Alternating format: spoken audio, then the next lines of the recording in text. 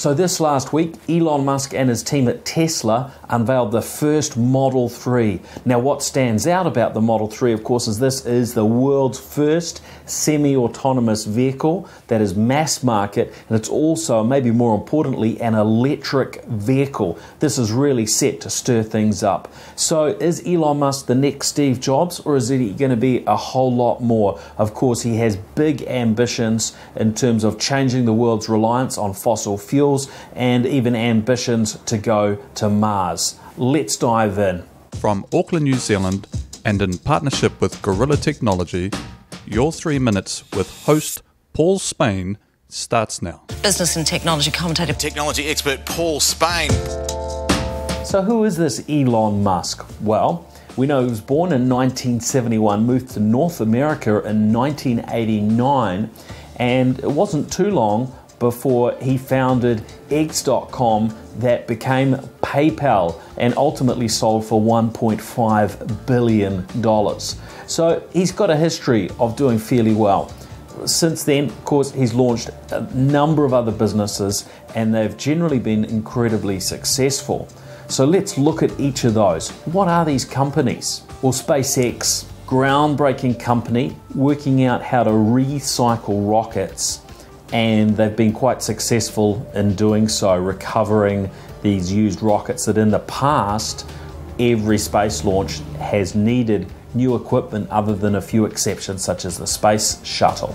Well, SpaceX has changed that. They've also got some very ambitious plans going to the moon in 2018 with a flyby, and then future plans for going to Mars. What else? Well, there's Neuralink, which is a company that's working on a brain-computer interface. That's right, hooking up brains to technology.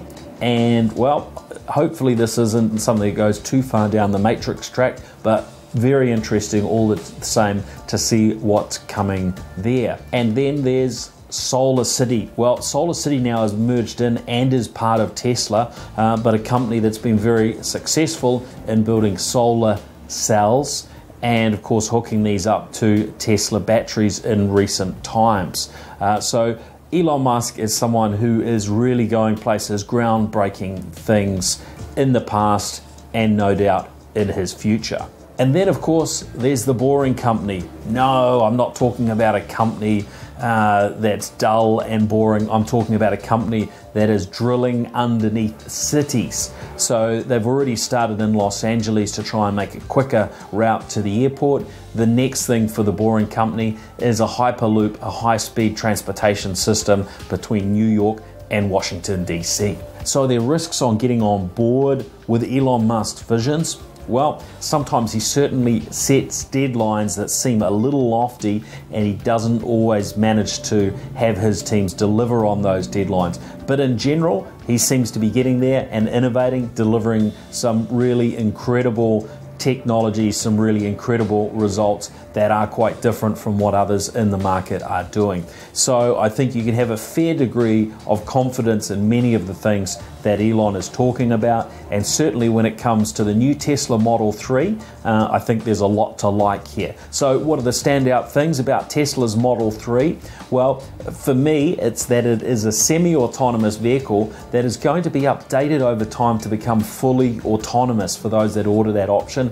Comes in at a starting price of US $35,000, and it's already been mentioned that there are some 500,000 initial orders, or people have put deposits down. Now, some 60,000 of those have cancelled those orders, and it is going to take some time to deliver these initial vehicles. So there are people that, for instance, say in countries like UK, Australasia, India and so on, where their right-hand drive vehicles aren't going to be shipping until at least 2019. So a bit of a delay there, and a delay for other people because it's going to take some time to ramp up the manufacturing. And of course, the Model 3 is an all-electric vehicle, 220 or 350 kilometer range on the base model, so pretty capable. Overall, I think this is an exciting vehicle.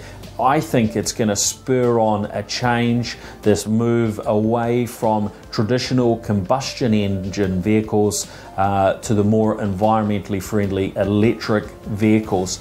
Certainly more environmentally friendly in some markets such as New Zealand, where most of the electricity is generated from renewable means today. The other thing that stands out for me is that all of Tesla's vehicles get continuous software updates. So most car manufacturers will make a car and sell it, and then they'll come up with some new software, some new changes. Most of those innovations go into the next model. You have to sell, get rid of your older model to take advantage. Tesla have taken a different approach, and they're continuing to do software updates for older vehicles. So very, very positive. So I think Elon Musk, look, he's doing some great things for us and for the planet. Very exciting things ahead, but let's watch this space and see just how well he does. Thanks for joining me. I'm Paul Spain. You can follow my future updates at paulspain.com/updates.